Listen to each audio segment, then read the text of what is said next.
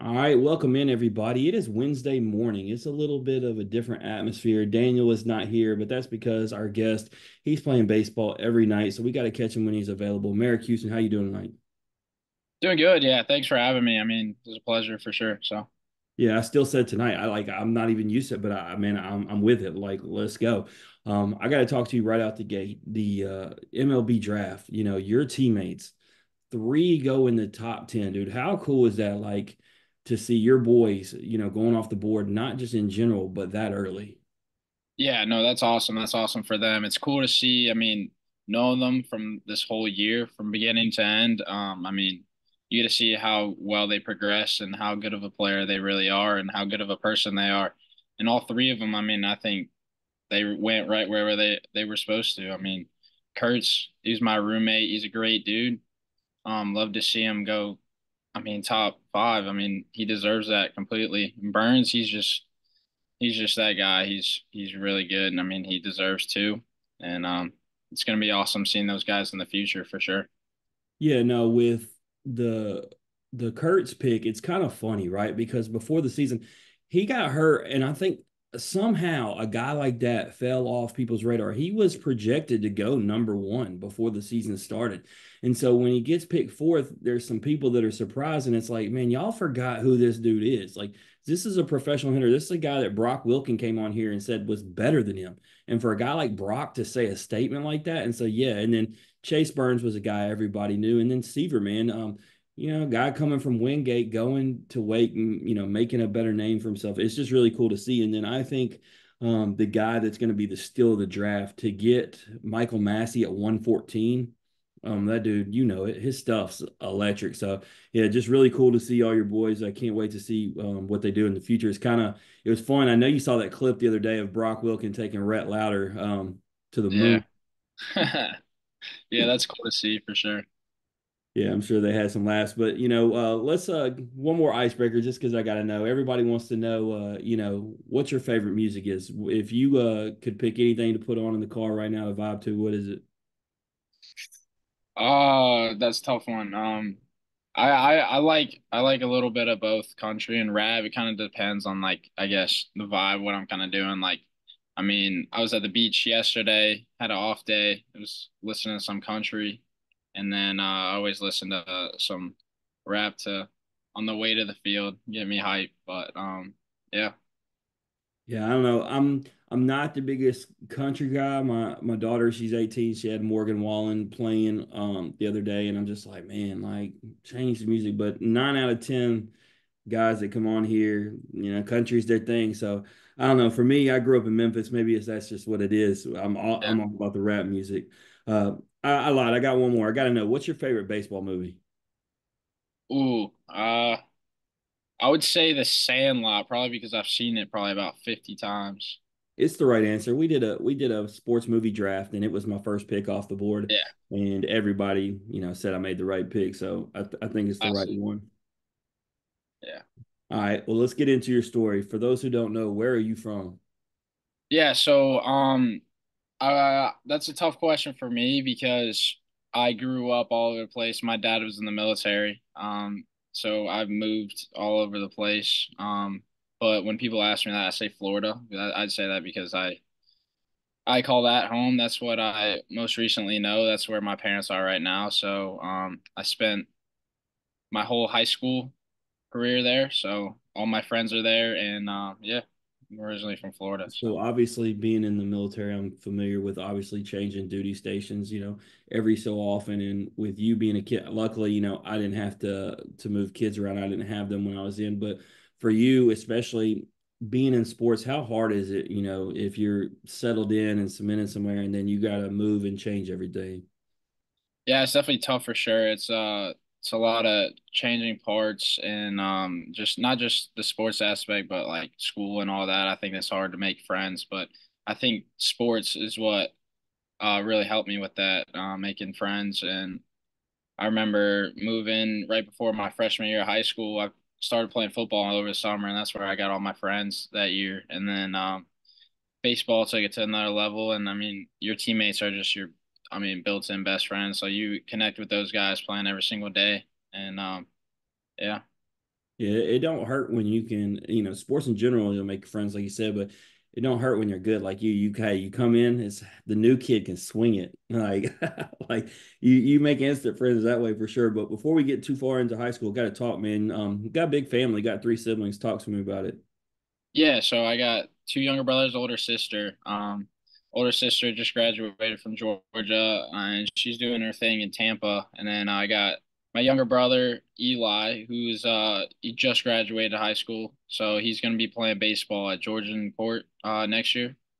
He's a right-handed pitcher. He's pretty good. He's got some good off speed. And then I got younger brother Graham Houston. You'll probably be hearing his name in a couple years. He's a good little player. He's coming through the same high school I did, and I mean he's getting all kinds of looks already. So he's a No doubt. stud. So for you growing up, how important was it for you, and your sister for that matter, to, kind of set the example for your younger brothers?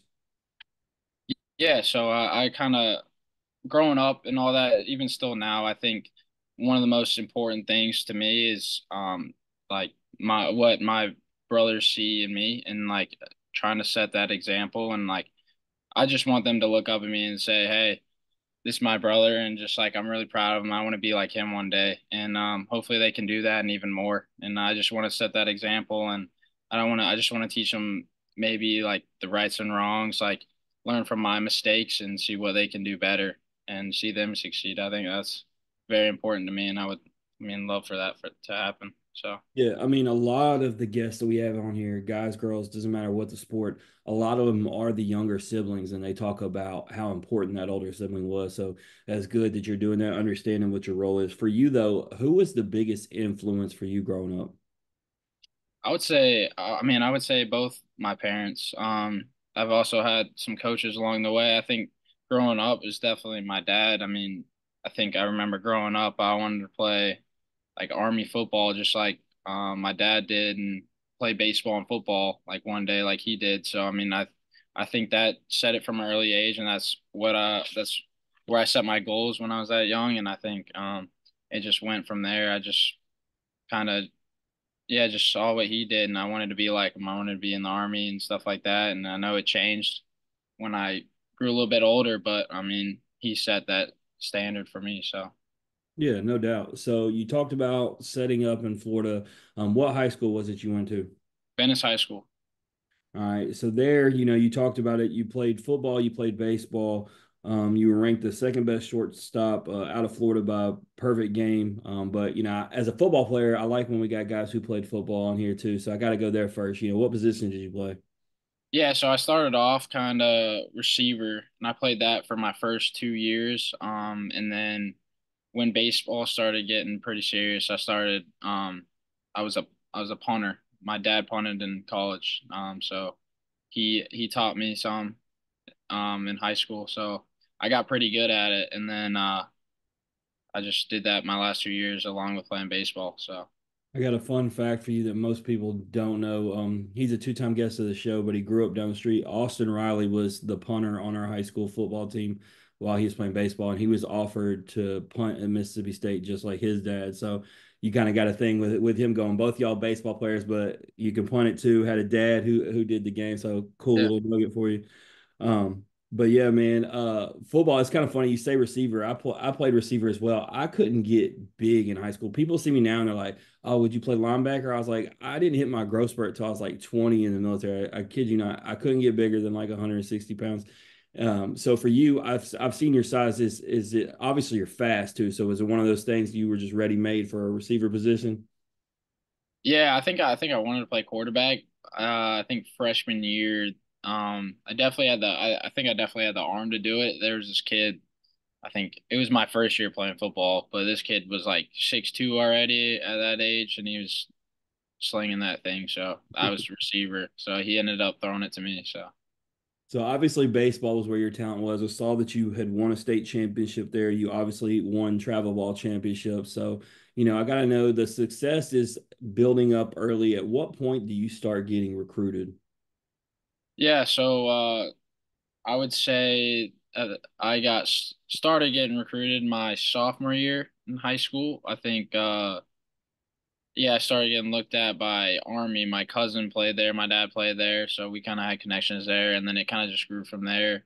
It started off with a little some smaller schools, but by my junior year, I think I got started playing. I had a really good high school season, and I had a really good summer ball season. So then I started to get some looks, and yeah, I thought Wake was the place to go, and that's just went from there. So. Well, one of the things you mentioned, you talked about not just athletics, you talked about academics. You obviously see it later on in your time at Wake is making the academic team. Does that play a role when you pick somewhere like Wake? Because, I mentioned Michael Massey earlier and we joked about it. When he was there talking about we actually have to go to class at our school. Whereas, the rumor is some don't at others. But, if you go to Wake, you have to know you're going to take the academics seriously. So was that something that the reason why you picked there? Yeah, for sure. Yeah. My my parents went to West Point, so I think one of their goals for me was to go to a good academic school, and I knew that was important to them. So I definitely took that into account. And yeah, I mean, Wake checked all the boxes. Good baseball, good academics, and then yeah, I mean, we do have to go to class. So. Yeah, no doubt. So obviously you get to Winston-Salem as a freshman, dude, wasting no time playing 65 games.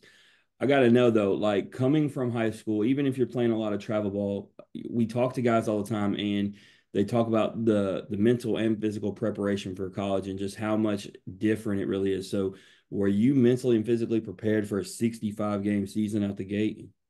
I mean, I think at that time I didn't really think about that. I wasn't like, wow, I got to play this many games. It was just kind of took it day by day. It just kept playing, and it all added up. I mean, I remember it definitely took a toll on me, and I know Coach Walter. I remember him talking about not very many freshmen can make it through like a 60 game season, so he had to uh like give me some breaks and stuff like that. And I remember there were times I was hurting and stuff like that. But I mean, in the end, I think I was good enough and ready to play even like a couple more games. So.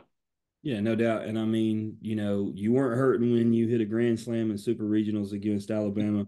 It feels like just yesterday I was watching that on TV where I mean, y'all took them to the woodshed. No other way to describe it. But what was it like for you hitting a grand slam? And not only that, obviously, as a freshman, y'all punching your ticket to Omaha. Yeah, I mean, being a freshman, I didn't really know too much what to expect, and it kind of seemed like, well, from Wake Forest history, it's they always got stopped in like the regionals and didn't make the supers the years before. And for me, it was kind of my first step. And I mean, we were out there crushing everyone. So I mean, it kind of made me feel like that's just like the expectation for the next years.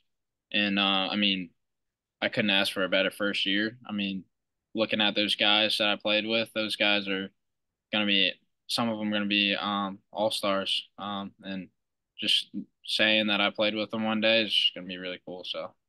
Perfect segue because I was texting with Brock Wilkin last night. You made the comment just saying, you could have played a couple more games.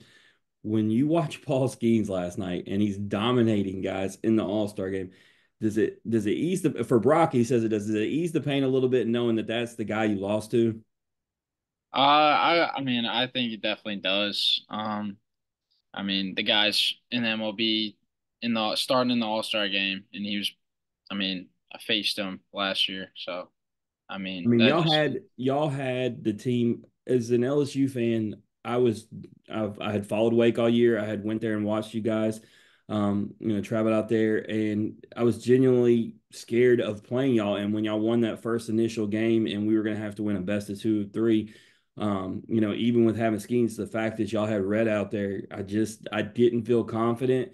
And man, that was the championship game. Like that was I said that this year I said the Texas A&M Tennessee was the first time in the 4 years that I've been to Omaha that the best two teams met because I said the previous year I said if for anybody who was there they know the Wake LSU was the championship and there's no doubt in my mind if y'all advance that y'all beat Florida. It was just man two Titans and when you look at that pitching matchup, it was elite. Like you said, those are guys that are going to be playing for a long, long time. But you Yeah. know, it changes into this season, right? Like last year, y'all crept up on everybody, and then this year, the target is on your back. You start the season number one. Is there any added pressure, not even specifically for you, but for the team when you go from the hunter to the hunted? Yeah. Yeah, yeah, there's definitely a little bit added pressure. We tried, I mean, in the beginning of the year, we talked about it many times, saying like, I mean, this is like where we wanted to be all along, and we're gonna have a target on our back, and we just gotta play our game of baseball, not worry about anything like that. And so I mean, we definitely had those talks and stuff like that, and I mean, I want to say that that's not why we struggled a little bit that year, but I think um it probably contributed to some guys, but there's a lot that went into it. So Yeah, no doubt. And I'm not even going to unpack all that, the how the season ended. I definitely think y'all are a team that came up short. There's no doubt. Y'all had all the talent in the world. I'm going to just focus on, individually, third team all ACC selection, appeared in 54 games, led the team with a 326 batting average, recorded 72 hits, 39 RBIs, 8 home runs. Tremendous jump, right? Like you batted 222 the year before, I think, if I remember seeing it right. So yeah. literally a 100-point jump. How good did it feel to have that success? And is it something that just came with experience? I think a little bit of experience and a little bit of hard work. I mean, I remember going into summer ball the after Omaha and saying, "This is my time. This is where I get better. This is where I'm gonna make a difference for next year." And I really took that to heart and kept working. I worked on my swing. Kind of that was my chance to see what we didn't like and what we wanted to change, and we fixed some of those points. And when we came back in the fall, we noticed some big changes. I started swinging it with some intent behind it, and I think that's what our main goal was. And I mean, yeah, it ended up carrying to, I mean, the rest of the season. So I was happy, and that's what I needed. I said I need a good year this year, and I need to hit the ball more. So I think, I mean, I met my goals there. Yeah, But yeah, no doubt. And I mean, I remember because I came out there for the Clemson series, drove out there and met with a couple of guys that I know, and they were talking about you, and they're like, "Kids, the truth." And so like you said, the when you have the batting average, right? Consistency is the thing that'll always stick out. And when a guy like you, when you're at the top of the order, batting consistently, getting on base, that's the things that you want from a guy in your position. So definitely a nice jump. It worked out extremely well, and ultimately, the way you played this year gets you the invite to USA baseball camp in Cary. You talk about your parents, you talk about representing the military. For you, just how awesome was it to get to wear the red, white, and blue? yeah. I mean, it was awesome. I can't say it enough. I mean, I grew up watching USA baseball, and I didn't think I would be wearing that jersey one day, and to be able to have that opportunity, it was awesome. I had to take that chance for sure, and I mean, I had a blast, and I just really proud to represent our country, and like I felt like my parents a little bit too. So I mean, it felt really good. Yeah, so you go from Wake to then you go to playing USA, and oh, we're going to go to the Cape too, the best summer league. You're playing for the Born Braves. We talked about it before the show, but like, I mean, do you get tired? Like, I know you don't get tired of the game of baseball, but I'm talking about physically. I mean, you're playing this game year round, no days off. Yeah, you definitely get a little bit tired, but I think I mean, that's part of it. You learn to learn to um find ways to get rid of that. I mean, there's certain techniques like I like to stretch. I like to, I mean, work out, and I think all that helps with that. And I mean, there's a lot that goes into it, but yeah, I mean, I like playing baseball, so any opportunity I can get, I mean, I'll take. So. Yeah, and you're in the right spot.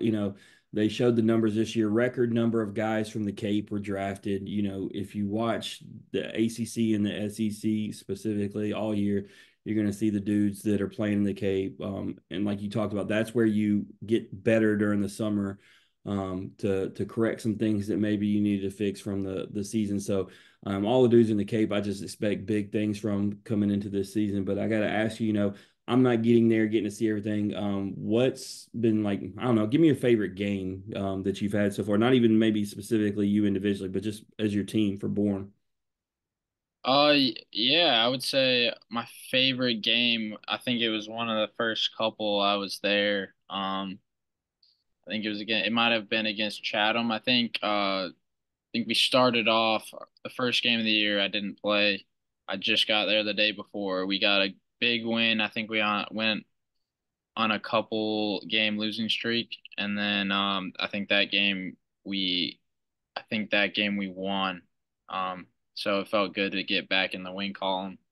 But yeah, for some reason it brings me back to those first couple games for me. Just kind of really experiencing what the Cape's like and the environment and like getting used to it. Yeah, Well, there's a lot to what you said, right? You end the season with Wake on a loss, right? So coming back, getting that win, getting back in the win column, it's a whole different mentality, and it's a place you want to find yourself. So makes sense. But speaking of game, you're going from one hot seat to the other. We're gonna play the game called This or That we play with everybody. You down to play? yeah, for sure. All right, This or That is brought to you by Chinook Seedery. 8 flavors, mild to wild, the best in the game. I'm gonna give you two options. You choose one or the other. Can't say both. Can't say neither. Out the gate, cereal no milk or peanut butter no jelly. Cereal, no milk.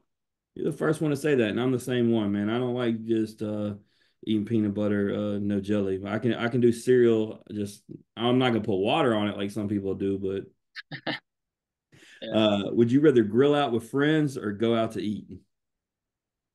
I would say go out with friends. I think that's more meaningful. That tells me I do that question on purpose. That means you're a social person. Means you can hang out with just your friends, chill. You don't need a lot to go on to make a night happen. So I like that. Would you rather have a fast car or a luxury car? Ooh, I would probably say luxury, just because I don't drive fast normally. That's good. That's good. Here's the question. I got a few of these questions. I'm gonna force you to pick. Uh, Better bombs, Nick Kurtz or Brock Wilken? I want to say Nick Kurtz. Yeah, I feel if he doesn't get hurt, it's interesting because, like I said, Brock came on here and said, not even just he was better, he said he was the better home run hitter. And he was like, "Kid's gonna break my home run record," and then he gets hurt and obviously doesn't. Which, if I'm Brock, I want to hold that record. I ain't gonna lie. So I don't care if we are boys. So it worked out, but yeah, the two of them, and when he came back and he had that 3 home run game, I was like, okay, yeah, here we yeah, go. yeah. Who's got more swag, Tommy Hawk or Seaver King? Like swag, like they play or like just what they The way wear. the way they play, they both gotta always be fresh out there while they're playing. So, I would say Seaver. I'd say Seaver. and Tommy is gonna cut you, bro. I set you up. I He's know. gonna find you. Act I know. crazy. I just feel like he's like a old school, just like grinder. And No, I Seaver's. said that. I said that basically. Seaver definitely has more thing, but I noticed the first time I went out there, and then we talked to him about it when he came on the show. Tommy does have the cleat game though, and he Oh, he did wear does. those Jordans, the black and gold Jordans, the first time I was out there. So that was the thing. But yeah, I would say Seaver myself. Would you rather be trapped in a cave with a bear or a swamp with an alligator? Bear. No hesitation, Yeah. I don't like. Well, they got a lot of alligators in Florida. So. no doubt. Who was harder to face in the fall? Obviously two different seasons, but Burns or Louder? I say Burns just because I mean it's hard to catch up to that fastball. No doubt. All right, last one, the money question. Would you rather be the first pick in the draft next year of the MLB, get a $10 million signing bonus, or would you rather win a national championship with Wake Forest? Yeah, I would say national championship for sure. Why are you gonna come on here and lie, Marek, just like everybody else, man? No, I'm just kidding. I used to think that folks were lying until Skeens came on here for a second episode after he had been drafted and said he would give the money and the pick back and would never give back his championship. And I was like, I just had a dude that did both and actually told me that. Like the scenario was real for the first time. And I was like, And I believed him. Like he wasn't lying. And so it's like any of these guys who come in here and say that, I believe it because it's not the hardware, right? It's the blood, sweat, and tears with your boys from a whole season Yeah, with memories that just can't be replaced. yeah, I mean, you know it. You were knocking on the doorstep of it, last year, and I'm pretty sure there's no way you'd give that championship up for anything if you'd have got it. yeah, for sure. All right, man. Well, you're off the hot seat, man. Is there anything you want to plug or promote before you get out of here? I don't think so. I mean, not really. I Where can mean, they find you on social media? uh, you can always follow me on Instagram, uh, Marek Houston _5. I mean, yeah, I'll be on Instagram. So All right, and then y'all can check out Wake Baseball on Instagram too. They are elite. The videos they make, their creative team is getting it done. Check out what they got going on year round. Obviously, follow the Cape on Instagram and Twitter. You can see what the Born Braves are doing. But Merrick, man, I appreciate you taking time out this morning to tell your story. yeah, thanks for having me. I enjoyed it. Absolutely. That's Marek Houston, everybody. If you like hearing his story or you just like hearing average Joe's talk X's and O's, please like and share the podcast on Facebook, retweet us on Twitter, listen and subscribe on Apple, Spotify, and Anchor. As always, ratings, comments, hugs, love, feedback, all that good stuff is welcome. We'll be back next week. We're going to have Daniel back, and we'll be talking to Coach Bobby Miranda, who's got over 30 years in the ACC, and we're going to get his story. And we're going to talk all things college baseball with him. But remember, in the meantime, strong body, sharp minds, grit and grind all the time. We are out.